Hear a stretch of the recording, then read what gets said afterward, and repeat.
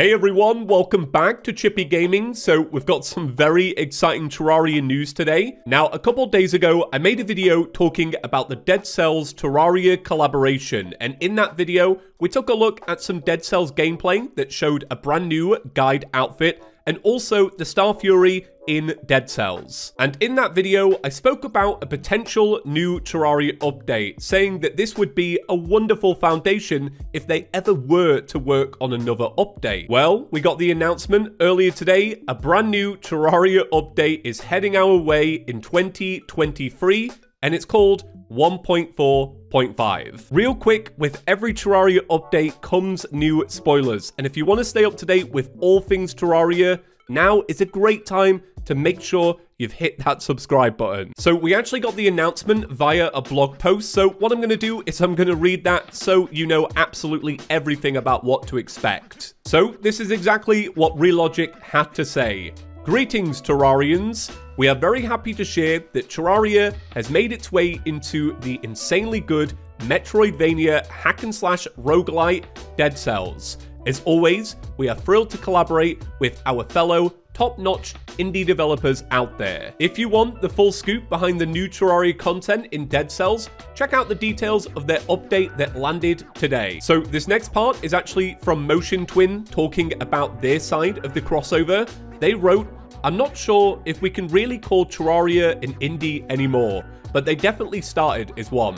In any case, we're introducing the guide and the heavenly sword, Star Fury. Striking enemies with this glorious pink sword causes fragments of stars to fall from the sky, dealing critical hits to other enemies around you. The drawback is that it's a relatively slow and static weapon, but chuck a few dodge rolls in there and you'll be fine." So, continuing what Relogic wrote in that blog post, they said, "Wait a second, we hear you saying, shouldn't a crossover have content on both sides? Why, indeed it should. That's why we are revealing today that Terraria 1.4.5, at least part of which will include Terraria X Dead Cells content, will be coming your way in 2023. Work on this update will begin in earnest when the team starts work in the new year, and after all of the needed hotfixes for 1.4.4 are completed. What all will Terraria 1.4.5 contain? Well,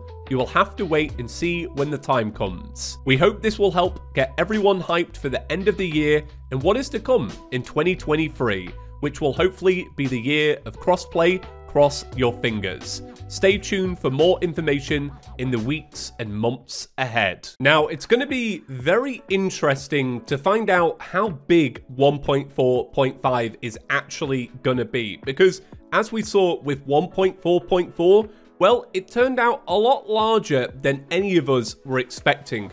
Truthfully, to my core, I kind of thought they would shift it to 1.5, and I do wonder with 1.4.5 if that transition will also happen. Awesome Terraria Facts did actually tweet Senex and say, "Do you see it possible for any new biome alternatives to be in the last final end update?" And Senex responded, 1.4.5 should be a rather small update.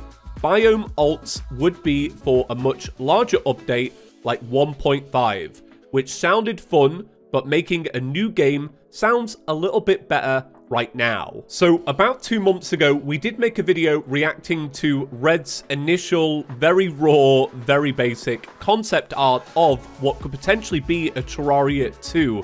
And I wonder if this update is meant to form some sort of a bridge between what Relogic actually want to do. Because after reading that tweet, it seems like to me a 1.5 was in discussion at some point, whether that be during the development of 1.4.4 or even before 1.4.5. So I think for now, the plan with the update is to round off some of the smaller ideas that they've likely had throughout development, but then save some of the bigger concepts for a potential sequel to the game or just something else entirely. Now, we do know that development of this update has actually yet to begin. It begins in the new year, so it'll be interesting to see how that initial scope might change, because we have seen updates in the past that have started small and ended small. but as we've seen recently, sometimes they get a little bit carried away. And I think development of 1.4.5 is going to be very interesting to watch, because as we've seen throughout 2022,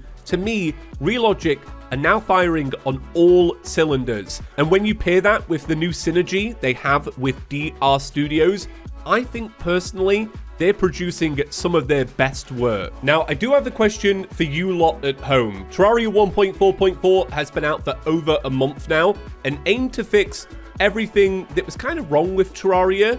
And I want to know, after playing it, is there anything that you dislike about the game still? Because I've been thinking about it a lot. For me personally, I feel like I like it all now. Like, they've fixed everything. But now's a great time to ask that question because, as always, if this is the new final update, it's probably best to get your requests in now. So I just want to round off the video by saying, Realogic, thank you once again for yet another free Terraria update. After nearly 12 years, you have given this community, like, nothing but love, memes, and enthusiasm. And if this is truly the final update, you know, I could chuck a couple more finals in there. You have done more than enough, truly. And if it is time, it's time. But if it isn't, just keep going, because clearly you're very good at making this game. And hey, that's it for today. Thanks for watching, and I'll see you in the next one. Peace.